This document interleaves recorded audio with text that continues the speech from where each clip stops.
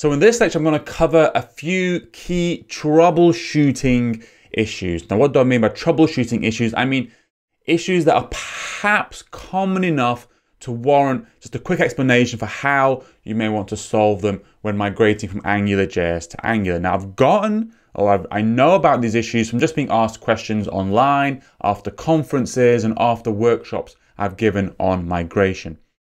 And I think two of the most popular questions I get are, what do I do with all of my scope watches in my AngularJS application?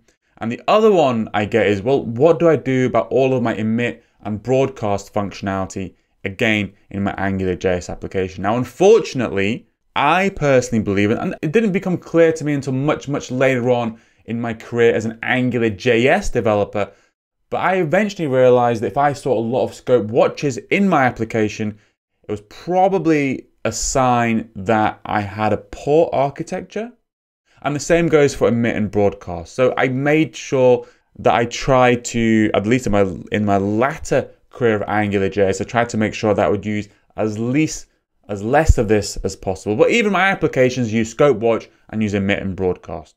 But some people's applications use this so much that they just struggle to even figure out how to migrate this to Angular, because Angular doesn't have these concepts at all. So let me start off with the first one. Let's first deal with, what do I do with scope watch? And to answer this question, I'm going to tell you the story of the form. Okay, so I used to work in a firm where we had this form, and it became just a running joke because this form had bugs constantly. And every time we'd fix a bug, it would then, another bug would appear, and it became the form, like this big ugly thing we had to deal with all the time. Now, why? What were the issues? What was the story of this form? And to explain it, so I want to show you something now that isn't exactly the architecture of the form, but I think it's close enough that it explains, at least helps explain the issues without really getting too deep into specifics. So we had 3 levels of controllers in our application. And maybe in the lowest level controller, we had a form with some input fields. Now, our controllers, they weren't using controller as syntax, okay? The yellow controller was actually using scope inheritance. So it's reading values from the red controller's scope property, okay? So we're not using controller as, we actually literally are using inheritance here. And also the controllers were being, the variables were being set up via lots of asynchronous function calls. So you never quite knew when data was going to be set. And then those asynchronous calls would come back at some point in the future, and then that would trigger a whole other bunch of calculations. Now, everything was using two-way ng model with two-way binding. So all of those input fields were bound to variables on the scope. And then scope watches were set up to listen to see if any of those variables changes, and then perhaps do some validation or make some checks, and then set some other scope properties which are then bound to other scope variables, and it kind of goes like that in a little merry-go-round. Now, one of the things that would happen with this form is that tests sometimes passed and sometimes failed. So what we'd have is, imagine the user sets some value in one input field. This would trigger a scope watch, which would then set some other value in the scope, which would then obviously display that in the input field. And that also would trigger another scope watch, which would then change some other value. And then that would trigger another scope watch, which would change another value. And then, oh my God, it changes the original value again. So then you go around in a circle. Now what would happen is that tests would sometimes pass. The same tests would sometimes pass and sometimes fail. And that's because of the asynchronous nature of some of the watches and some of the dependencies. And this meant that the same inputs, putting the same inputs in the same form fields, can actually result in different outputs.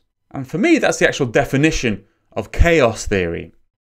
And this is why there's actually no scope watch in Angular. Instead, we've got something else called observables. Okay, so again, go to codecraft.tv. We're not going to cover observables in any depth, but we cover RxJS and observables in a lot of depth on my website, codecraft.tv, in the Angular course. But just to give you a quick overview, this is how we would solve the similar problem, or this is how we would rewrite your scope watch code in Angular. We'd essentially use observables. So each form in Angular has something called a value changes property. Each model form has something called a value changes property, which is an observable.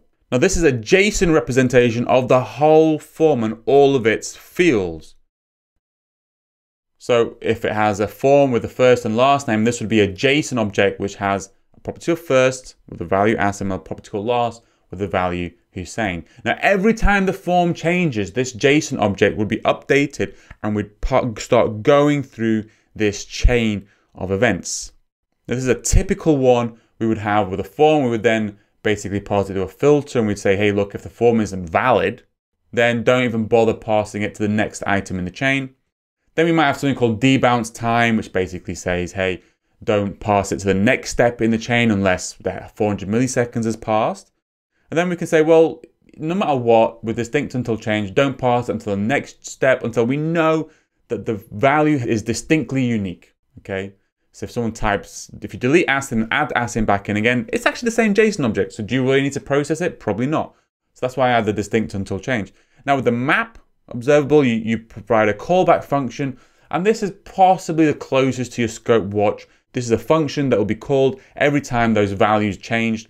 Then you can subscribe to that and you can do different things, like you can call APIs or whatever else you want. And also with the form, you can use functions like set value or patch value, which can then set the other form values back again. So if you did want to have an observable chain, which then changes some value of the form again, you would then use the function set value or patch value. So just a hint, I'm not going to go into too much depth, but this is just a hint of what you need to do with your scope watches to move from AngularJS to Angular. You need to start using observables, which does mean you have to think about your application a bit differently and you have to code your application a bit differently. Okay, so that was how to deal with scope watches. The other big question I get is what about emit and broadcast? So this is how we did kind of event-driven development in AngularJS. We would use scope.emit and scope.broadcast to send events up and down the scope chain. Now there's no equivalent of that in Angular. You could build the equivalent, you could build something very, very similar to this in Angular. There's nothing built core in the framework with this because, well, it does have problems. I mean, it makes your application harder to reason about when you have to figure out what is capturing an event. And there are better ways of architecting an Angular application, such as just using the inputs and outputs properly. But there is a solution for this. It's a temporary solution. Without re-architecting your application, there's no complete solution. But if you are running in hybrid mode, or you want to start running in hybrid mode, and you need to communicate between an AngularJS entity that's sending out an event and a Angular entity that wants to capture the event, just temporarily, just until you're in the process of hybrid mode and you're in the process of migration, you need something that works just temporarily while you are in that process of migration. And there is a solution, and it's just by doing something we should know how to do by now, which is essentially temporarily upgrading an Angular service, an AngularJS service, so it can be used inside Angular. And the AngularJS service we want to temporarily upgrade is actually the root scope. So root scope is something we can use to emit and broadcast, or to at least capture events on with the on function. So just the same way as we've used in our course so far, we could just create one of these, add it in the AJS upgraded providers, and then we can provide the root scope provider over to our ng module. So we create a token called root scope, an injection token, and this is essentially going to be upgrading the $root scope from the AngularJS service, and then we're then going to provide this in our ng module, just the same way as we've done before. And then to use this in our Angular components, we would just inject the root scope into whatever constructor that we have. And then when we wanted to use it, we could use this root scope emit, broadcast, and on. So not a permanent solution. I mean, when you want to eventually drop AngularJS, you do have to find an architectural solution for this.